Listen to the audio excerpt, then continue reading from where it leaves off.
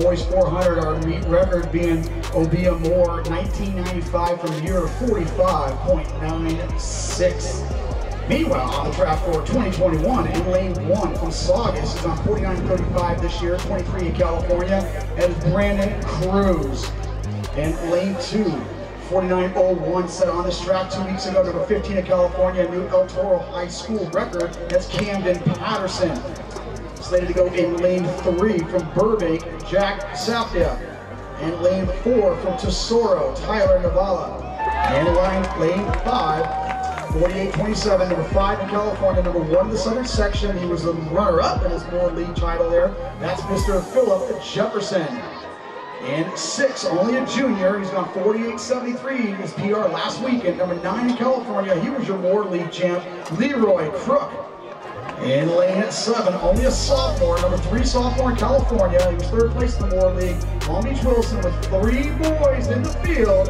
Sophomore Isaac Lewis.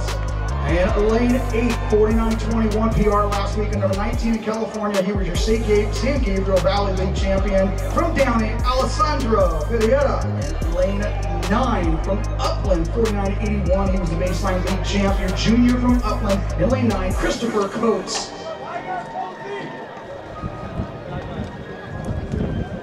All right, so we're good to go. 9 lanes, 9 competitors. Here for the boys, 400 meters.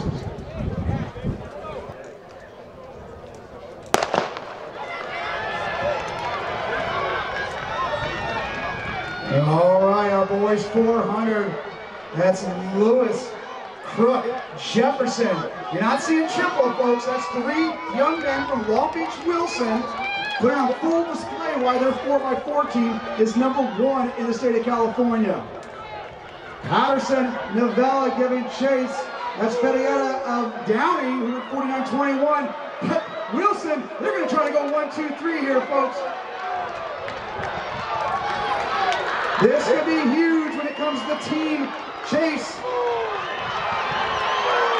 Patterson and now Toro coming on strong.